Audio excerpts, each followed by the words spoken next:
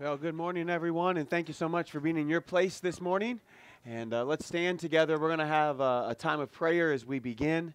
And this is the day that the Lord hath made. You know how that verse ends, don't you? And we will rejoice and be glad in it. And it's always good to remind ourselves that this is the day that God has given to us and that we want to use this day for His honor, for His glory, and we asking Him to accomplish that in our midst this morning. And what a great day it's going to be today. We're going to have several missionaries that will be presenting their works. One of them we currently support. The other will take on for support by the end of the day today. And it's going to be just a great day. I'm so thankful that you're here to be able to participate in this with us. And we're asking God to get all the honor and all the glory. All right, let's bow together for prayer, shall we? Our Heavenly Father, we thank you for today. Father, we thank you for your word. Father, we ask that you would use your word in our hearts and lives. Father, this morning as we, Father, hear from these missionaries and the work that, Father, is happening around the world, I pray that you would, Father, ignite a passion in our heart to see you work right here in our midst with our neighbors, our co-workers, our friends, our family. Father, and I pray that we not only have a greater desire to see people around us accept you as their Savior, Father, but I pray that you would show us how we might, Father, leverage all that you've given to us for the sake of the gospel around the world. Father, I pray that you'd show me the way in which you would have me to use the resources, the opportunity, Father, the life that you've given to me, Father, to see the gospel, Father, go all around the globe. Father, we thank you for our missionaries that are with us. Father, we ask that you would just fill them with your Spirit. I pray that they would, Father, understand that they're with, Father, friends. Father, we love them. We are so thankful for them. Father, we count it an honor that they would be with us, your choicest servants. Father, I pray that they would experience not just the love of First Baptist Church toward them, but they would, Father, experience your love toward them through us. Father, and I pray that you would, Father, get the honor and the glory from all that we do and all that we say. Father, thank you for those that you've gathered together this morning. I pray that your Spirit would be, Father, obeyed. I pray that your word would be preached, and I pray that your name would be glorified. Father, we think of those in our church family who are sick or, Father, perhaps struggling with their health in some way, perhaps, Father, too afraid to get out of the house. Father, I pray that you would give them comfort. I pray that you give them strength, and I pray that you'd give them grace. Your word says that your grace is sufficient for us. Father, so we pray that your grace would be sufficient for whatever situation we find ourselves in this morning. I pray that we'd have our eyes turned to your Son, the Lord Jesus Christ. I pray that we would see him high and lifted up. And I pray, Father, that you would, Father, do a work in our hearts so that when we leave this place in just a little while, Father, we might, Father, be renewed and refreshed and strengthened in our faith. Father, we ask all these things according to the name of your Son, the Lord Jesus Christ. And it's by his name that we pray. And all the church said together, amen. Thank you so much for standing. You may be seated.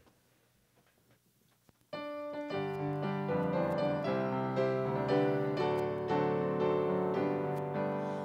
have heard the joyful sound. Jesus saves, Jesus saves. Spread the tidings all around. Jesus saves, Jesus saves. Bear the news to every land. Climb the steeps and cross the waves. Onward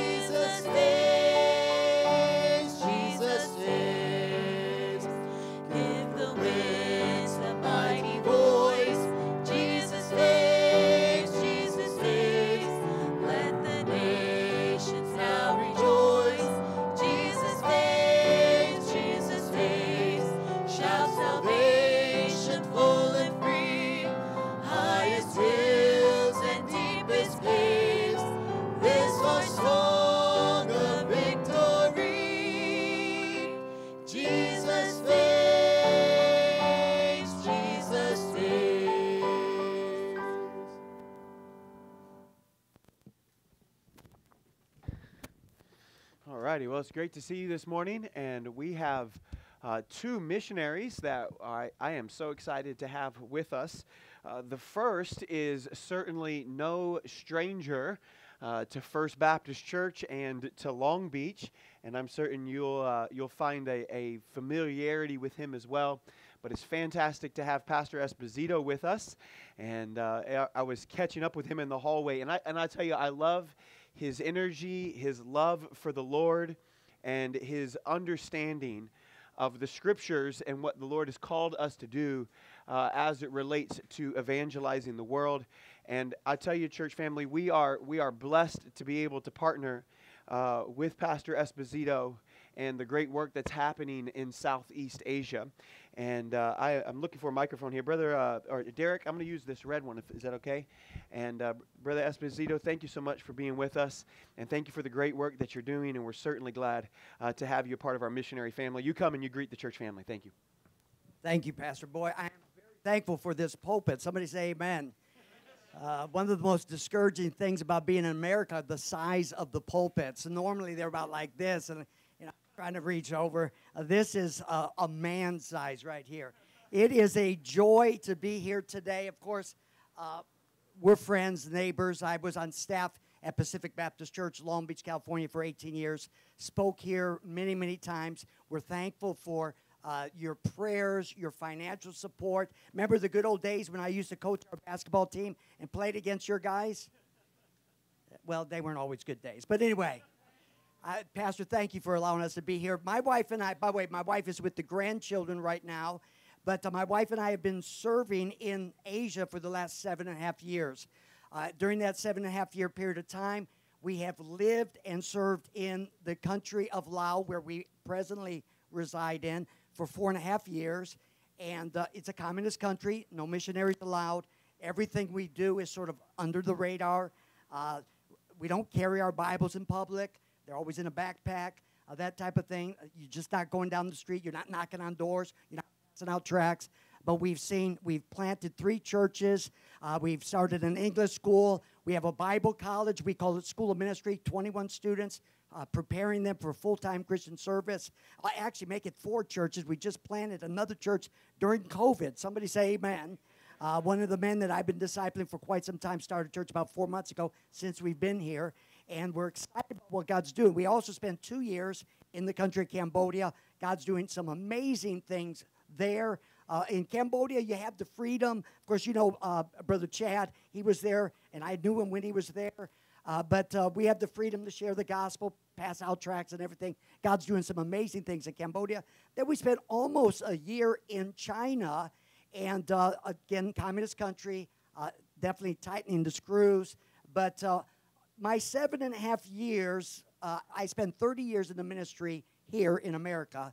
My 7.5 years in Asia, basically, primarily, I have been discipling and mentoring national pastors, church leaders, potential church leaders, prospective church leaders.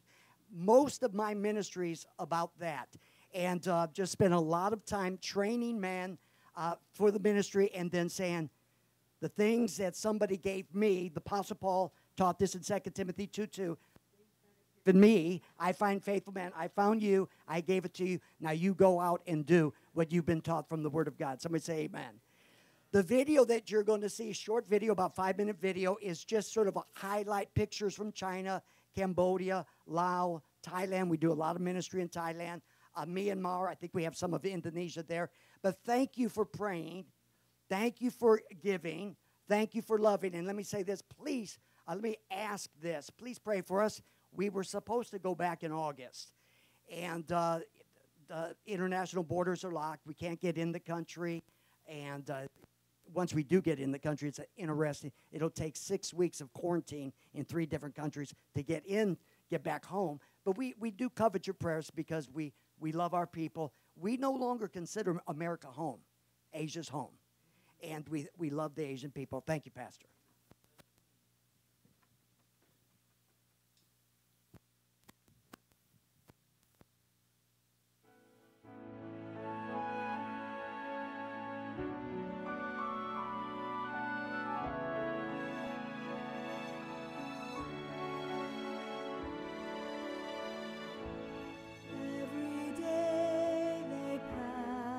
pass me by. I can see it in their eyes. Empty people filled with care, headed who knows where. On they go through private pain, living fear to fear. Laughter hides their silent cries. Only Jesus hears.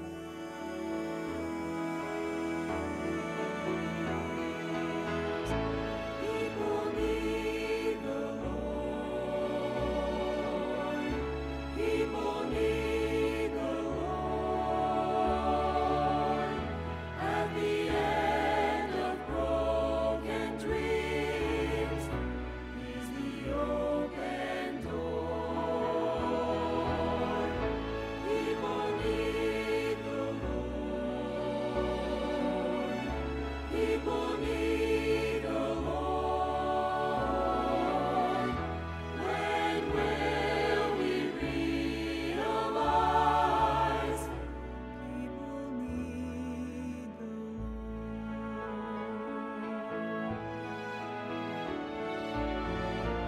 We are called to take His light to a world where wrong seems right. What could be too great a cost for sharing Christ with one who's lost? Oh, His love our hearts can feel. All the grief they bear, they must hear the words of life. Only we can share.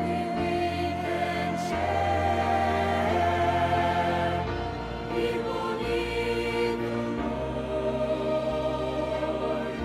People need the Lord. At the end of broken dreams, He's the open door. People need the Lord. People need the Lord. When will we realize people need the Lord? Rescue the perishing, care for the dying. Jesus is merciful. Jesus will save. People need the Lord. People need the Lord. At the end of broken dreams, He's the open door. People need the Lord. People need the Lord. When will we realize that we must give our lives for? People need the Lord.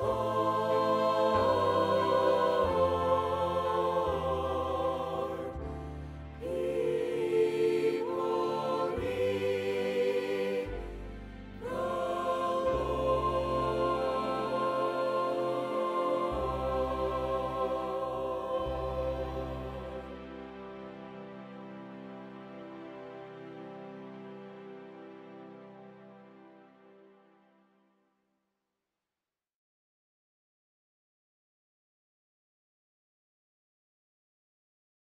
How about a round of applause for Brother Esposito there? Isn't that great? Church, I hope what you're seeing there is I hope that you're seeing that's your mission dollars at work. That's what that is. That's a heavily investment that you're making, a heavenly investment that you're making, and it's bearing much fruit to not only Pastor Esposito's account, but also to your account as you give to the mission program of First Baptist Church. I'm looking around the room. I think Brother Esposito slipped onto the children's class. Is that right? Okay, Brother Carl, you give me the thumbs up there. So our missionaries are also going to make their way over to the children's classes this morning, which we're so thankful for that. I love that our boys and girls get to meet real-life superheroes, our missionaries. Real-life superheroes, our missionaries. Amen. And our next missionary, and I'm just going to warn you at the very outset of this, my American accent is going to butcher his name, okay? But I am so thankful to have Pastor Malad Khalid with us in the service this morning. He pastors a church in Lebanon already. You're going to hear about that in just a moment. But the Lord is already using him to do a great work there in Lebanon, and we are so thankful to have him with us. And Pastor Malad, why don't you come and you give a greeting to the church family, and then tell us a little bit about the work there. Thank you. Good morning, everybody. I'm so honored and pleased to be with you this morning. I don't want to go back home. You spoiled me, Pastor. All the assistants, they've been taking me for lunch and dinner. So probably I gained 20 pounds so far. So God bless you for taking care of me while I'm here. I'm very blessed and touched. I feel like I'm with my family. Secondly, our ministry goes beyond Lebanon. I'm going to speak a little bit about the online Bible school. Meanwhile, on the DVD, you're going to see everything. Due to difficulties for our students all over the Middle East to receive textbooks, so we were able to start our online Bible school. And what we're doing is we're taking all the English courses and translate them into Arabic. And we put them online so students don't have to worry about their textbook. They just read and do the requirements. We're now halfway of what we're doing online. We still need to translate the other half, around 25 courses. And this costs a lot, and that's why we visit churches asking them to be our partners and to be part and to invest, just like Pastor was saying. Could you imagine, like in heaven, you will see a pastor who wins thousands to the Lord. Then you'll know that he studied through that online Bible school that you supported. You are his partner. Okay, so the Lord is blessing. The Lord is doing wonderful things. One more thing, we're serving in a very difficult part of the world. There is persecution. Islam hates Christ, and they hate our churches. Still, the Lord is opening a door, and He's sending a kind of war and disturbances all over the Middle East, so they will forsake about us, and we're doing the job. And one more thing also, I would like to tell you that, do you know that as Christians, we're allowed to use dynamites? Really? I'm not. Please open your Bibles to Romans chapter 1 and verse 16. Really? Romans chapter 1, verse 16, it says, "For I'm not ashamed of the gospel of Christ, for it is the power of God unto salvation to everyone that believeth, to the Jew first and also to the Greek." The word power here in the Greek language is, Pastor, is dynamite. It's dynamite. They came to us with their bombs and terrorist attacks, so we went to them with the power of God. Amen? This is the changing word of God. And that's why all our life is focused on the word of God. So God bless you. You can see the video now.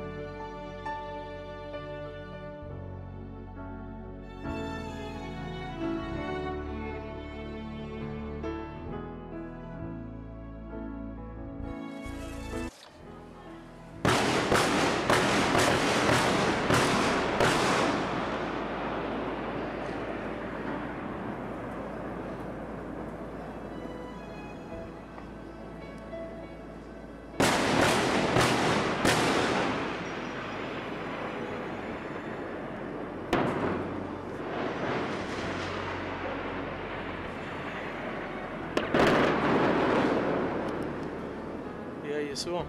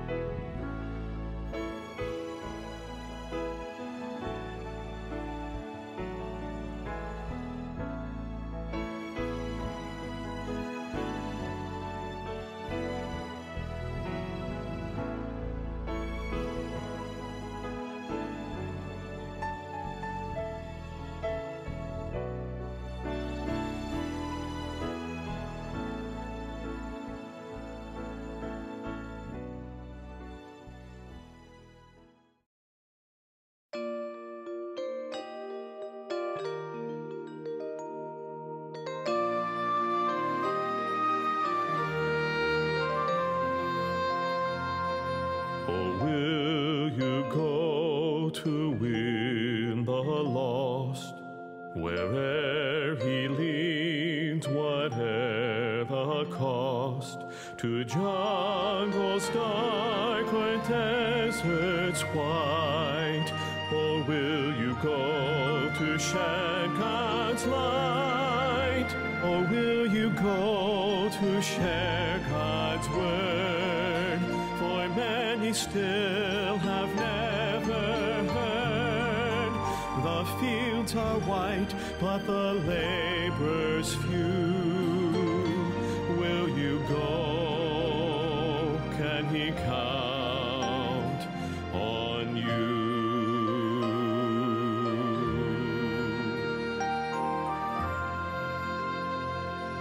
The harvest time is gathering near. The Lord will come and soon appear. God's work of love must spread abroad to every race on every side. Or will you go to share God's word? For many still have never heard. The fields are white, but the laborers few. Will you go? Can he count on you?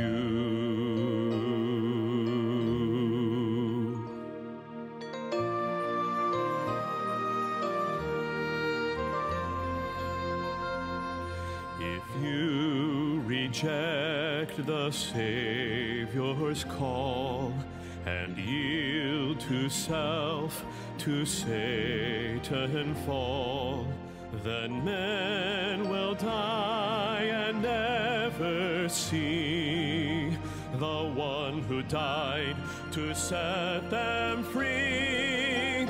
Or will you go to share God's word? For many still have never heard. The fields are white, but the laborers few. Will you go? Oh, will you go? Can he count on you?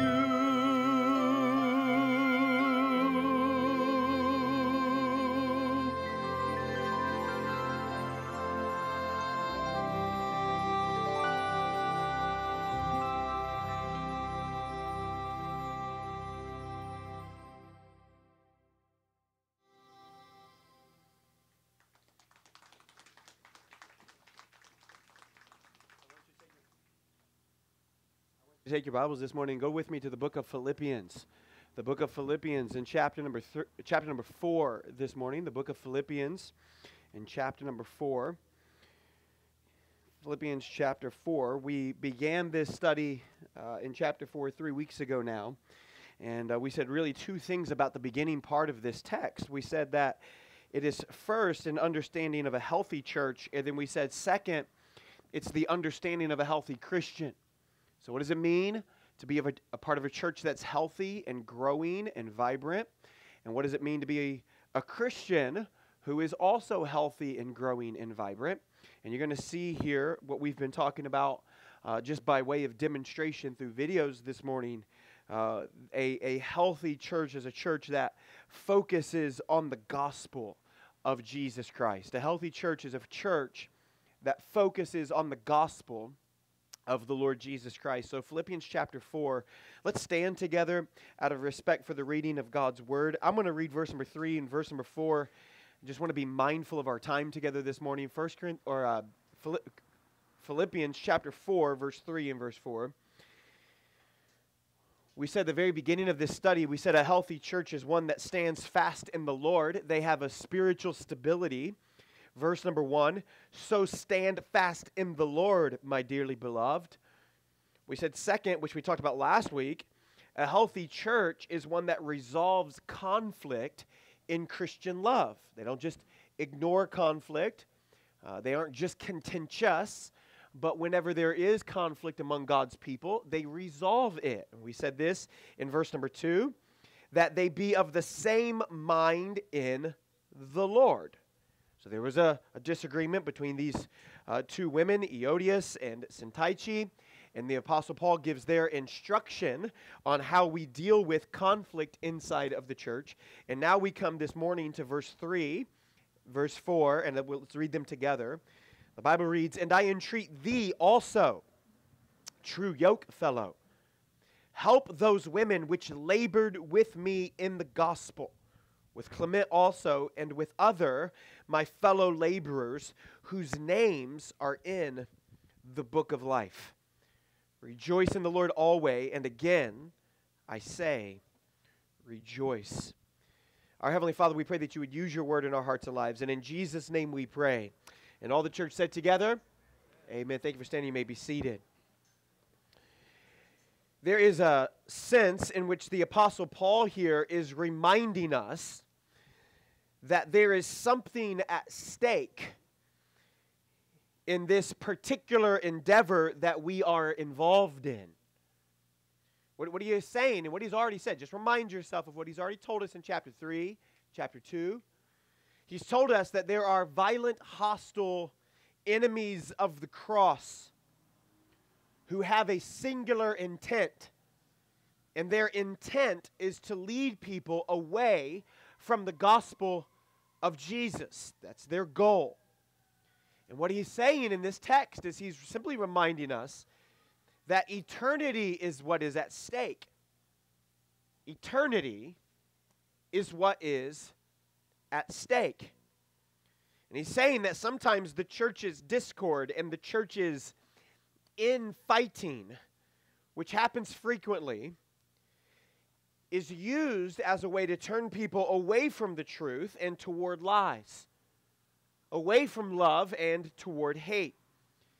And so Paul is reminding us here, he's reminding us that the infighting that takes place inside of the church can have a devastating effect on their testimony in front of those at Philippi and among those with the Philippians.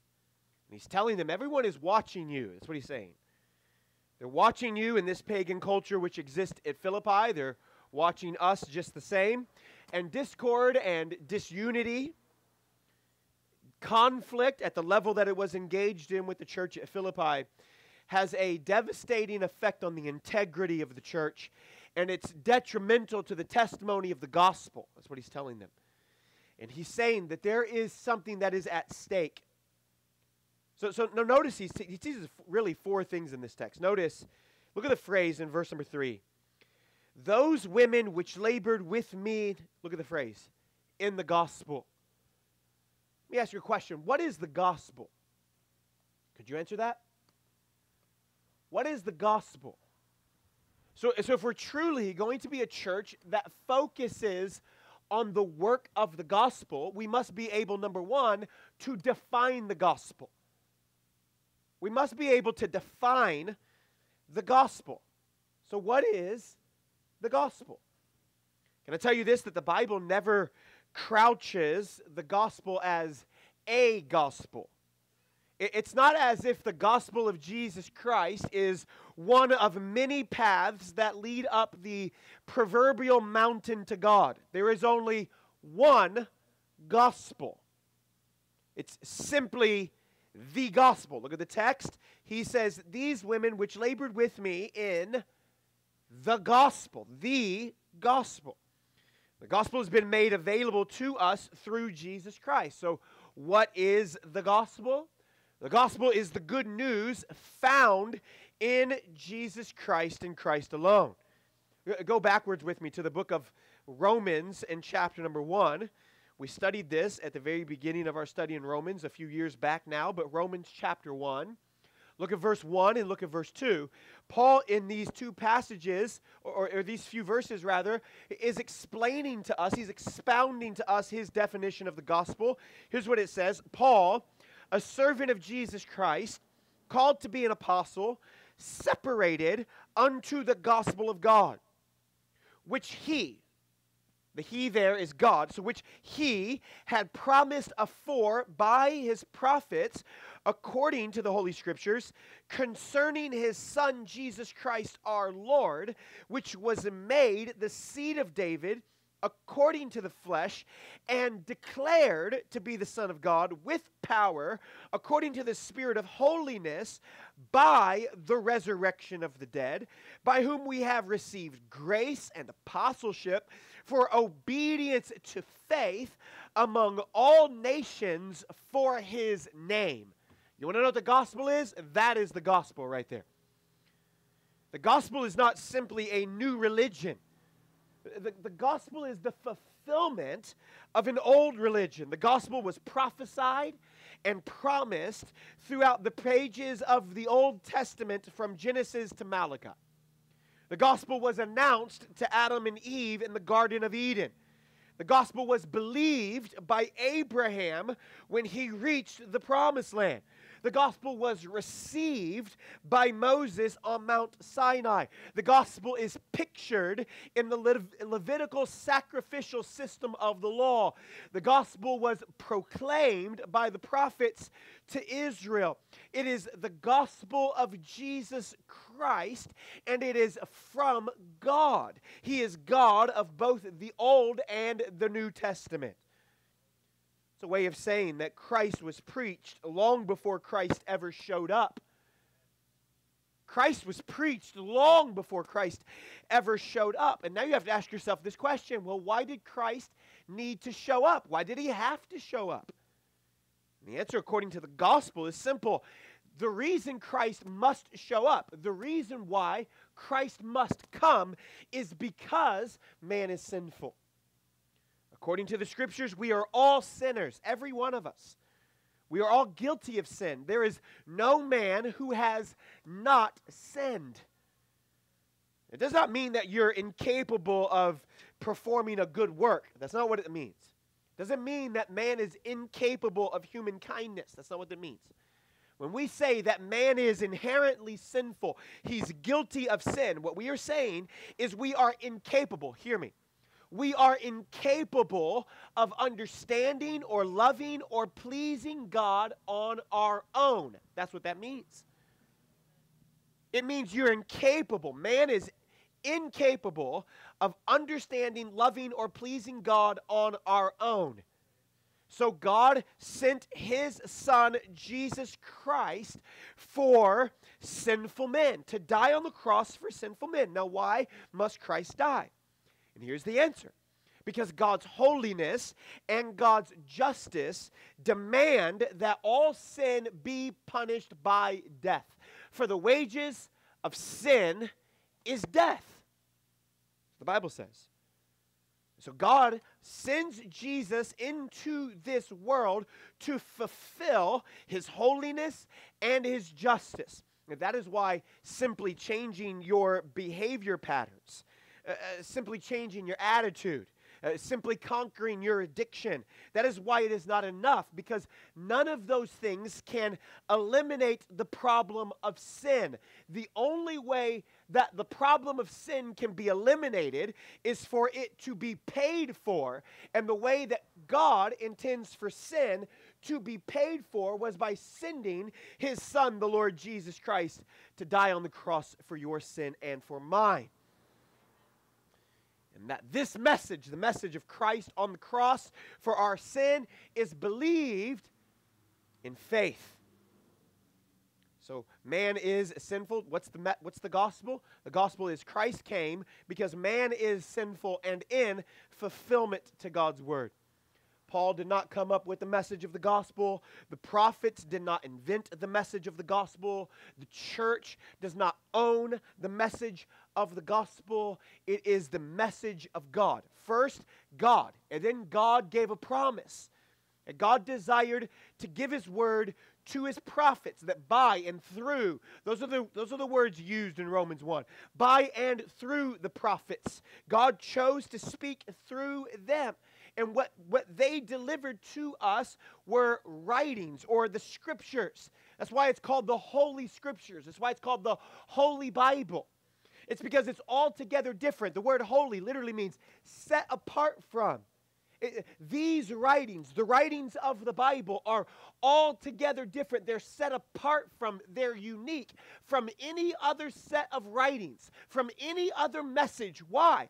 Because it is not simply the message of a man. It is the message of God. That is why. The gospel is the message of God. It simply says that Jesus is Lord then. Hundreds of years go by after the prophets preach. And the Jews wonder, will the Messiah ever come? They go through this horrendous suffering. They're separated because of consequences of their own sin. And then Galatians chapter 4 teaches us that God acts. And God acts in accordance with his promise. And he does so at his own timing and in his own choosing, Galatians chapter 4, verse number 4. Simply means that God can be trusted. It may not look as if he can, but he can be. Hear me, church. God does not forget his promises.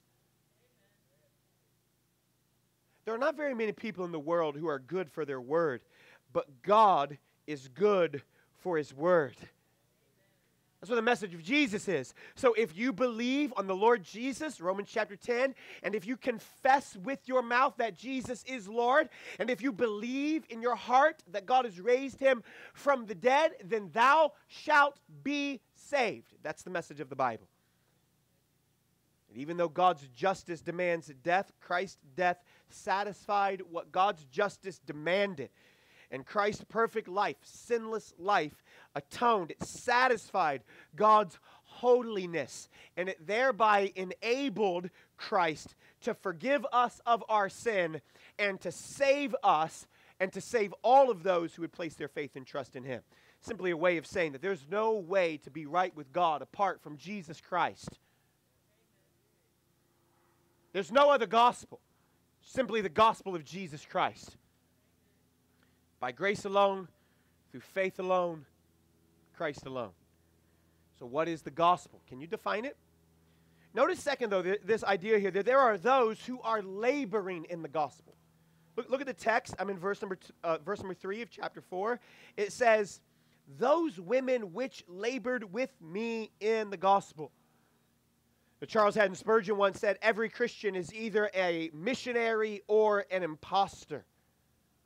What he meant by that was that all Christians, not just super spiritual Navy SEAL Christians, but that all Christians are called to leverage their lives, their abilities, and their opportunities for the sake of the gospel. All Christians are called to leverage their lives, their opportunities, for the sake of the gospel. That's what's happening in this text. You'll remember that there are these women who are in Philippi. The story is found in Acts chapter number 16. Paul goes to Philippi. There's no Jewish synagogue there. Paul's habit was always to go to the synagogue first. There isn't one there, and the reason there isn't one there is because there are not 11 Jewish men in the city. In order to have a synagogue, you had to have 11 Jewish men in order to make up the beginning of that synagogue. There aren't that many men there. And so these women are going outside of the city, and they're meeting beside the river, and they're praying. They're praying for a work of God. And so Paul goes out, and he meets these women outside of the city by the river, two of which are Eodias and Syntyche, found in verse number 2. And they begin to labor together for the sake of the gospel. Paul preaches Christ to them. They believe, and they were a part of that first group. And then from that first group, a church is birthed out of this movement. This is what Acts 16 teaches us. The idea here, the verb labored with me. That's a verb. The verb there, labored with me in the gospel, literally means they struggled with me in the gospel. It's where we actually get our word for athletics. He says they struggled with me. They strived with me in the gospel. There was this diligent struggle that they had with me in getting out the gospel. I can tell you this, that nothing except the gospel of Jesus Christ, nothing except the gospel of Jesus Christ is strong enough to hold together the extraordinary diversity of the people in the church, especially during a time of extreme disunity in the culture. Nothing except the gospel of Jesus Christ is strong enough to hold together the extraordinary diversity of people inside of the church during a time of extreme disunity in our culture. You notice what's happening in the church here. It's men, it's women, it's young, it's old. There's CEOs, there's factory workers, there's educated, there's uneducated. There are the sick, there are the healthy, there are the fit, there are the flabby. There are all kinds of people, a part of all kinds of different tribes or clans, all kinds of different incomes, all kinds of different levels of education, all kinds of different personalities. What holds them together? What holds us together? This is it. The gospel of Jesus Christ is what holds us together. You're sold out to the gospel of Jesus Christ. And in being sold out to the gospel of Jesus Christ, we can then be committed to each other. You cannot first make a commitment to each other. We first make our commitment to Jesus Christ. And in having made a commitment to Jesus Christ, we then make a commitment to all those who are His. This is why you can see what you're seeing by way of video this morning. You see the gospel going out all over Asia. You see the gospel going out all over the Middle East. Even just look around the tent this morning. Look at how different we all are. What is it that brings us together? It is the gospel of Jesus Christ. That is what it is. So what do we aim for? In laboring together with them in the gospel, what is it that we aim for? We aim for 3 things. I'm telling you something we've already studied, past tense, but I'm just going to remind you.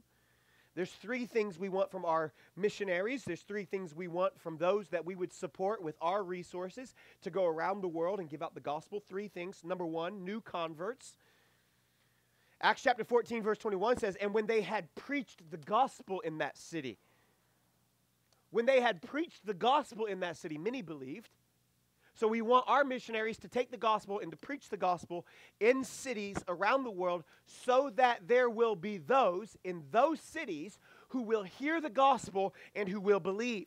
Second, not just new converts, but second, we want new churches.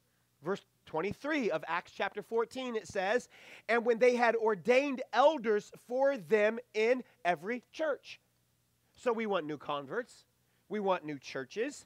Number 3, we want our missionaries to nurture Christians. Verse 22 of that same text reads, confirming, which literally means strengthening the souls of the disciples, exhorting them to continue in the faith. So what does it mean to labor together in the gospel? It means we're supporting missionaries. We're supporting mission work who are doing what? They are seeing new converts. They are planting new churches, and they are nurturing Christians along the way. I'll tell you why that's important. I'll tell you why that's important. I was talking to both of these missionaries before the service, and both of them said, you know, Pastor, there'll come a time when in the Middle East an American will not be welcome, and that time is probably already here.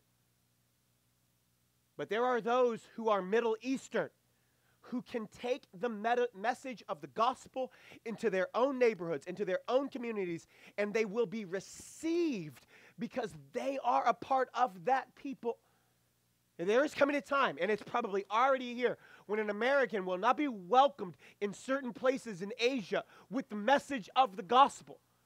But there are those who are Asian who, if they will take the message of the gospel of Jesus Christ, they can plant churches, they can preach the gospel, they can see new converts, they can see new churches, and they can nurture those who have believed while they are there. You see what we are after? This is what we are after. This is the threefold understanding of what we're trying to do in the sake of evangelizing the world. We want to see new converts, we want to see new churches, and we want to see nurtured Christians. We want to see all of those leveraging all that they have for the sake of the gospel. Notice Paul says they partnered with me in the gospel. There's a partnering here. Notice they labored with me in the gospel. Notice this, with Clement also, and with other my fellow laborers. So you know what happened as a result of these ladies in that prayer meeting? Paul shows up, he preaches the gospel to them by the riverside, Acts chapter 16. They believe, the church is planted, and then what happens from there is chapter 16, verse 11. You have a lady by the name of Lydia who believes the message of Jesus Christ and is saved. You have a slave girl in Acts 16:16 who hears the message of Jesus, who has these fortune-telling abilities, and she believes Jesus. This demon goes out of her, and her slave owners now are angry at Paul and Barnabas because they've taken away their profitability by delivering the gospel of Jesus to her. There's the jailer in Acts 16, verse 25. There's Epaphroditus. There's Clement. There's other. And now what do you see? You see this springing up of believers all around Philippi. And Paul is writing back 10 years later, and he's writing to a church at Philippi. You see, this is what it means to partner with the gospel. And Pastor Esposito said there were, even during the COVID restrictions, there was a church planted, making 4 churches that his ministry has had the opportunity of teaching, training, nurturing nationals, first Christians, then nationals, in order to go back into their own communities and preach the gospel. That happened under COVID restrictions. It is in this sense, this is what we are agreeing to do with our missionaries. We are agreeing to partner with them in the gospel. Listen, friend, they are agreeing to go with our support, and we are agreeing to support them. You see? They are agreeing to go. We are agreeing to support them. And so if you will not go, we must support. This is what it means to partner together in the gospel. If you will not go, well, then you must support. How do we do that? We do that a couple ways. First, we do that at our church primarily through faith promise giving. How many of you received the card, the faith promise card, on your way in? It looks like this right here. You got this? Okay, so this is the way in which we determine as a church how we will support missions. This is the way we determine it. We determine it individually. That you ought to be straightway convicted and convinced of God for what you ought to do for the sake of evangelizing the world. So here's what we're saying. We're not saying, well, let's just leave it up to some other board or some other commission. Let's just leave it up to some other institution. No, what we're saying is this responsibility of taking the gospel around the world falls to the churches, and as a result of it falling to the churches, it falls to the individuals who make up the church. Remember, we've said the church isn't a building, the church isn't stone, the church isn't brick. What's the church? The church is people. The church is individuals. So the church is not a place that you go in. The church is a people that you are with. And so if the responsibility of taking the gospel to the globe belongs to the church, well then, who is the church? We are. Okay, so now we say, okay, so as the church, what will we do in order to see to it that the gospel is taken around the globe? Will you go? Okay, so if you will not go, Which, by the way, some of you ought to say yes to that question. So if you will not go, then we will give. Okay, so how will you give? What will you give? That's what faith promise is. Faith promise is then making a commitment to say, here are men who are willing to go. Here are men who have the ability, the opportunity, they're leveraging their lives and their livelihoods for the sake of going. So here's what we will do to support them in going. These two represent 110 missionaries. Is my number right, Miss Norma? 110 missionaries that our church supports with or through the Faith Promise Missions Department of our church. We're committing ourselves to do this. That's what's happening here.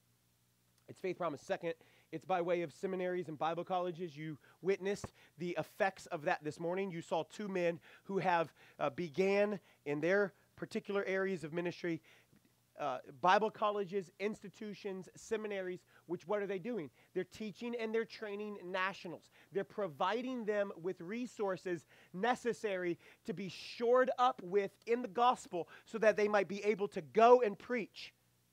You see that? So what are we doing? We're saying this is the kind of work we want to support. We want to support the kind of work where they're duplicating. Oh, they're nurturing these Christians. They're taking these new believers. They're giving them the message of the gospel. They're rooting it deep inside of them that they might be able to go out and teach others also. Commit to faithful men so that these faithful men might be able to go out and teach others also. So we're partnering with them in this way. Let me tell you a third way that you can do this. You can do this by joining us on a mission trip. Lord willing, in 2021, we'll be going to Costa Rica. We were supposed to do that in 2020. Obviously, that got canceled along with everything else. But in 2021, Lord willing, we'll be joining Brother Bordell in Costa Rica. I want you to go with us. He'll have 500-600 children inside of their services that week, all in need of the gospel. We'll have the opportunity to give it. You should go. It'll be a week or two long. You should partner with us and go. There's a fourth idea here. How can you do it? Here's how. Take a short-term mission trip. Perhaps you have the resources. Perhaps you have the opportunity. Perhaps you have the ability to go to a country and partner with a missionary or a church planter and begin giving out the gospel in a short-term effect. Some of you who are retired, you should take the first 2 years of your retirement and you should go someplace and you should partner with a missionary or a church planter and you should help them give out the gospel. Why not? Well, I'm retired. I just want to get some golf in. No. Remember what he's saying? He's saying there's something at stake here. Eternity is at stake. Eternity is at stake. I'll give you a fifth idea. Faith promise, Bible college institutions, seminaries, mission trips, short-term trips. Here's another one. Take an overseas position with your company. What? Leave the comforts of, well, I'm not for sure how comfortable America will be for very much longer, number one. But number two, why not? Why not take an overseas position with your company? Find a church, support them, serve with them. You enter into some of these cultures and some of these customs, and just by default, you have forgotten so much more Bible than most people around the globe even know. It could be such a help to that missionary. You could be such a help to that church planter. You say, Pastor, what are you trying to do? You're trying to get people to leave First Baptist Church of Long Beach? We're trying to get people to stay. No, listen here. A church is not measured by its seating capacity. A church is measured by its sending capacity. What makes a church great is not how many seats does it have. What makes a church great, biblically speaking, is how many people is it sending into the world. So there are some of you, your companies, it would afford you this opportunity. It would afford you this chance. You should take it. Go, partner, serve, help, invest. Eternity is at stake. Look at the last one. Last point, the impact of the gospel. See how the verse ends? See how the verse ends? The verse ends this way, whose names are in the book of life. You see that? Whose names are in the book of life. There is no mission more important than the Great Commission. There is no mission more important than the Great Commission.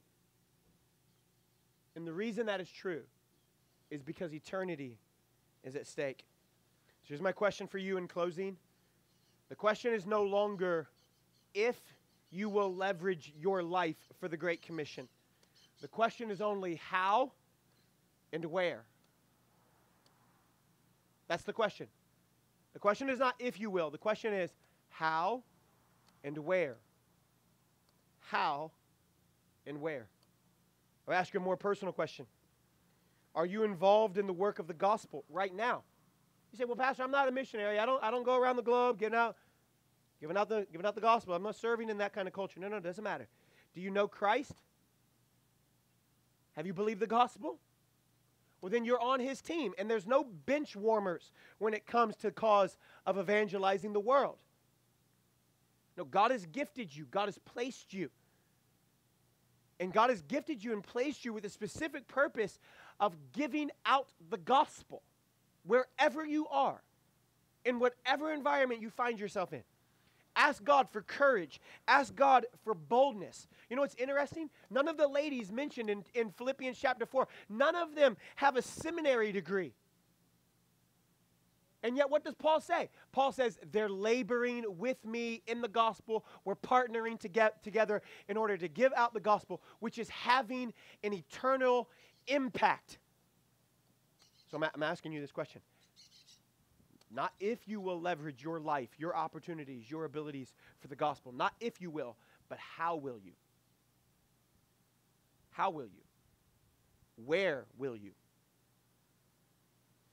Personally, I believe a church like First Baptist Church of Long Beach is a great place to do this at. I think of all the different cultures. I think of all the different people groups that come into our city, and by way of coming into our city, into our church. I can name dozens. I can name dozens of individuals they've been in our city for a while. They've gotten training. They've gotten education. They've gone back to their communities. They've gone back to their cities. They've gone back to their countries, and they're now giving out the gospel in great ways there. I can think of dozens just in the amount of time that I've been here, much less the 126-year history of this church. This is a great investment in the sake of evangelizing the world by supporting the local church. But that is not all that we must do. We must do more. Not if, how. Not if, how, and where. Where will you sink your energy, your effort, your time? Look at me. Where will you sink your life to say, I want it not to just make a living. I want it to make an eternal difference. God has given you unique opportunities. God has opened specific doors. God has placed you in companies with education, resources, and abilities. God has given all of this to you for the sake of the gospel. But we must lift our eyes to the gospel of Jesus Christ. Let's take them off of each other and the disunity here and now. The gospel of Jesus Christ is strong enough to hold us together. You see it? A healthy church is focused on what? The work of the gospel around the world. The work of the gospel around the world. Our Heavenly Father, we thank you for today. Father, we thank you for your word. Father, use your word in our hearts and lives. And in Jesus' name we pray. All the church said together? Amen. Let me give you some homework. You got this card? How many of you got it? Let me see it. Hold it up. I'm already late, so you got to do it quick. If you don't do it, I'm just going to make you sit there. And the folks in the back are in the sun. They're not liking it right now. Okay. So this right here, this card is your homework assignment. If you already know what the Lord would have you to do for the sake of Faith Promise Missions or your Faith Promise Mission commitment, then you can go ahead and fill this card out.